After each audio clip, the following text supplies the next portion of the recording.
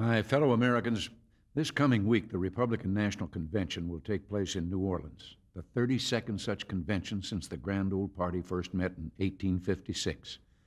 I want to talk about that convention in just a moment, but first I'd like to tell you a little about what's been taking place here at the White House in the past few days. And you should know I have a special reason for wanting to do so. You see, in this campaign season, some in the other party are parading around the country talking and talking about what they claim they'd do if they were elected. Well, while they talk, we deliver. To begin with, I recently vetoed the defense bill that Congress had sent me. Why? Because Congress, perhaps taking their cue from the other party's leadership, laid on my desk a bill that would have set back our nation's defenses severely. I won't stand for that, neither will George Bush.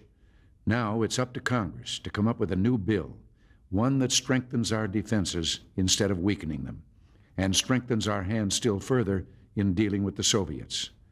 Still on foreign affairs, we're seeking from Congress effective aid for the freedom fighters in Nicaragua.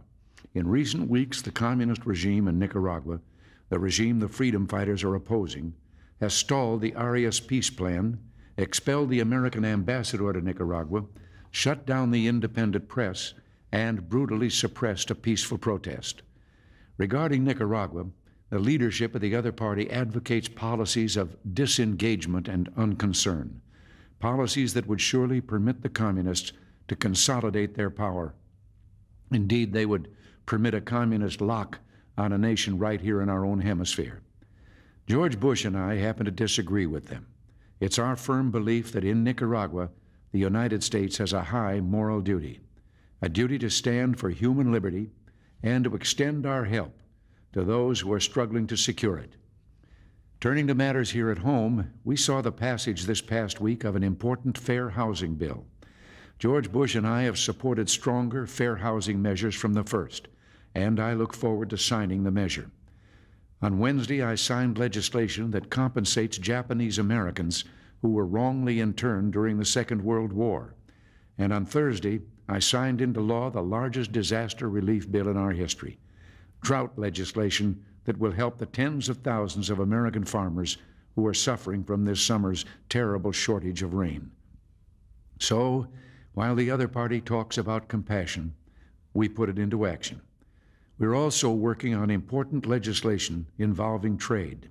And in this connection, I might as well admit that the leadership of the other party has my Irish up. You see, they talk as if the country were in some kind of recession, if not an outright depression. But the truth is just the opposite. Since George Bush and I put our economic policies in place, we've witnessed the longest peacetime expansion in American history, an expansion that has created over 17.5 million jobs. Now the Vice President and I are determined to go still further, opening America and all the world to still greater trade and economic growth. This past week, we saw the implementing legislation for the U.S.-Canada Free Trade Agreement move closer to final congressional approval. And Congress has passed a trade bill, one that more closely reflects George Bush's and my emphasis on world trade that is both free and, yes, fair. So you see, while the leadership of the other party have been talking, George Bush and I have been hard at work putting into practice the ideals you believe in, the ideals that at our heart America has always stood for: strong defenses, low taxes, and limited government, compassion and fair play, like that embodied in the Fair Housing Bill, faith in our future and an openness to the rest of the world as demonstrated in our trade legislation. And yes, those are just the ideals you'll hear us Republicans rededicating ourselves to this coming week in New Orleans. You know, I'll be addressing the Republican convention on Monday, the opening night, and taking an active role in the coming campaign. But even so, my name won't appear on any ballot this fall. What's at stake for me in this election is my love for America and my dreams for her future. And that's what my support for Vice President Bush comes down to. You see, George Bush understands that the question for America today is not what's different, but what's next. Until next week, thanks for listening, and God bless you.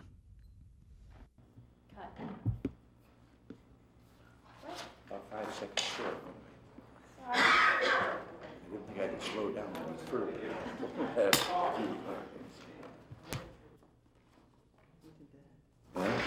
That was one of those guests out at the Saturday night show. It's made out of $1 bill. Jim can't spend that. I guess not. But he made that. He gave it to me. He gave one to Nancy. That's MR. And he gave one to Marvin Hamlish. That's MH. And what kind of a hobby is that? Strange hobby.